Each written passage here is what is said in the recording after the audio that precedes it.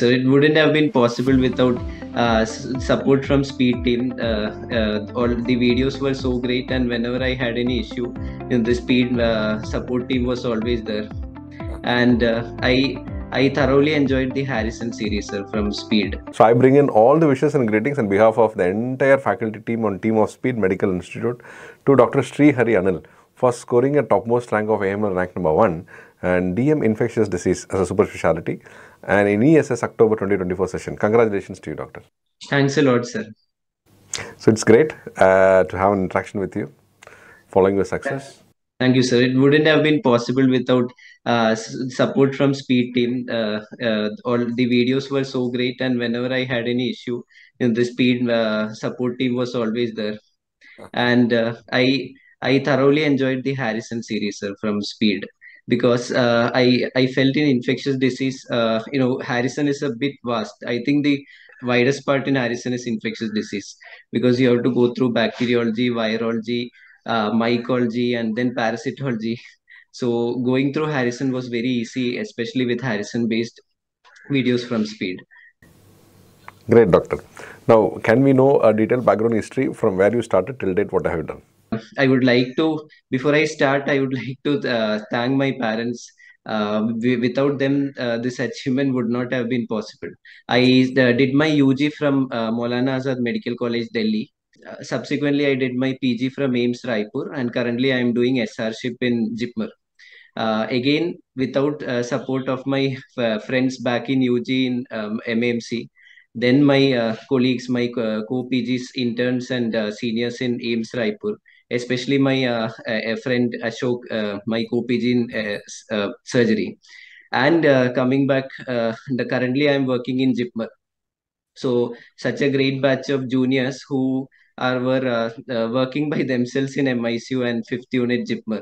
Without them, I would not have time to read for the exam. So entire success goes to whoever supported me at different points of time. Without that, this would not have been possible. Fantastic, great. And the gratitude makes a man always successful. Thank you. Now, can you tell us the preparation strategy once you decided, why you decided to do an infectious disease in India? Sir, I was clear that I want to remain in general medicine.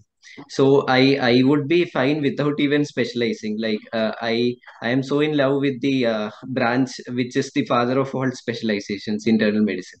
However, I felt that infectious disease is closely related to general medicine. Infections will involve every system. It can involve the nervous system, can involve the cardiovascular system in form of infective endocarditis, and not only from internal medicine, patients will even come from orthopedics. There will be surgical site infections. So I felt there will be a wide array of cases which will come to me as an infectious disease physician.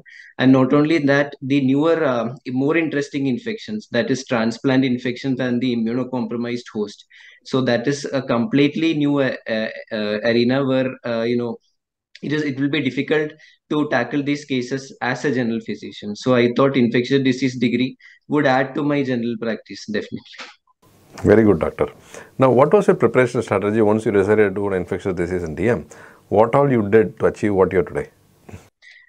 It was initially difficult to have a roadmap in infectious disease, because considering how vast the syllabus is, first there is microbiology and there is clinical infectious diseases. And microbiology by itself is so vast with the techniques as well as different microbes. So to get an idea, I had interacted with the consultants in Apollo ID, Dr. Ram Gopal sir and Dr. Ram Subramaniam sir. So they had given me, a thinking process how to approach infectious diseases.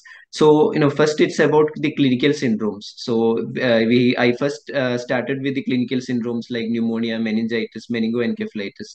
So these clinical syndromes are also given so well and so much extensively in the Speed app as well. It discusses the standard book Mendel at length of these clinical syndromes. So once I did with these clinical syndromes, then I went to the microbes, because the second part after after localizing it into the organ and as a clinical syndrome, then our next role will be to identify the microbe, because without identifying whether which microbe it is, there is no point treating the infection. So then I went into each of these microbe, bacteriology, virology. It was very easy because I was already done with the clinical syndromes. Like if I am reading influenza, I know how to fit in influenza from the pneumonia clinical syndrome. So because I started with the clinical syndromes, it was easy to read up this. Then once I was done with the clinical syndromes, and second, the microbes, then I went to the miscellaneous topics. So miscellaneous topics in infectious disease include, antimicrobial stewardship. Then you have to read the pharmacology part. The each of the antibiotics will be, we need to know how to monitor the therapeutic levels. All this pharmacology knowledge is also needed. So that's what the after clinical syndromes and after reading about microbes, then we have to cover the miscellaneous topics like transplant, antimicrobial stewardship. So one more thing I would like to emphasize is, we have to revise from what we read in our undergraduate syllabus. Pharmacology, antibiotics, the antibiotics from pharmacology, and microbiology. The entire microbiology has to be revised. Otherwise, we won't be able to integrate and answer questions smoothly. Very good, Doctor. Great. Briefly, you said all that is required for preparation. And how many questions did you attend, Doctor, in the exam? Um, as far as I can remember, I attended all questions except some four, five. I left four, five questions. I was sure I don't have any idea about those questions. I left those four, five questions. Apart from that, or those questions in which I could exclude two options, but I was left with two more options. I did attempt those, and actually, fortunately, those questions, the net marks turned out positive for me. Very good. What are the proportionate questions of ID in 80? And what are the proportionate questions of general medicine in 80? General medicine, I could, considering exam at that time, it was a bit tense. I could not count the questions, sir, but I think 10, 12 questions would have come from general medicine. Actually, the thing is, when I discussed with my colleagues who were giving oncology, many questions which came from general medicine were actually from infectious disease. So I benefited either way. Very good. So, general medicine, did you prepare or how did you handle it? General medicine, I did not prepare separately, sir. General medicine, actually, I have made notes while I was preparing for my final year exam in PG. Interesting. System-wise notes. I keep going through these notes whenever I have a specialty exam. Very good, Doctor. Now, what will be your advice for the future aspirants of DM infectious disease? The main advice I would like to give them is, infectious disease exam, especially for those who are giving from the general medicine background. Infectious disease exam will, microbiology will be tested in and out, in depth. The microscopy will be asked. Different species will be asked. Even the culture techniques may be asked. Culture techniques was not asked at this time, but at least the microscopy, many images had come. So now the microscopy is not so complicated, as in you just have to brush up the syllabus that you had read in second year. Once you are done with that, after you brush up microbiology that you read up in second year, then you will be very comfortable. So I would say, whenever we are reading each of these microbes, you have to read both microbiology part as well as the clinical part from Harrison. You cannot do one and ignore the other. Only once we integrate both, we be comfortable with the paper, because the questions will definitely be a mixed bag, because the both microbiology professors as well as general medicine professors will be contributing to the questions. Yes. So, that's the reason why we have given a microbiology, pure microbiology in the app. Yes, sir. Of those PG exit standard.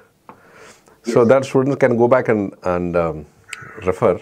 So that initially we thought only a pure infectious disease in super speciality we should give. Then this thought process of what you said exactly, the basics of microbiology is required. One of the topper in previous year said, sir, kindly add that folder also along the infectious disease. Then it made a lot of sense. And then you are also able to tell us this is what it is. Then the future aspirants could also not ignore the basics of micro. Great, doctor. Yes. Now, time to thank, and whom all you want to thank. They have contributed to your success from day one till date. Again, without mentioning my parents, no achievement till now would have been possible. Starting from completing UG, surviving PG, everything was due to them, who were standing behind me like a pillar. And then I would like to thank my friends, starting from in my undergraduation days till post graduation, my colleagues, co-PGs, interns, and my senior residents. And then I would like to thank all my juniors in JIPMER, along with the MICU consultants and the Unit 5 consultants in JIPMER. Great, Doctor. Wonderful. Once again, we wish you all the best and all the success for a great career and wonderful career in DM infectious disease as a super specialty. Best wishes. Thank you so much. Thank you.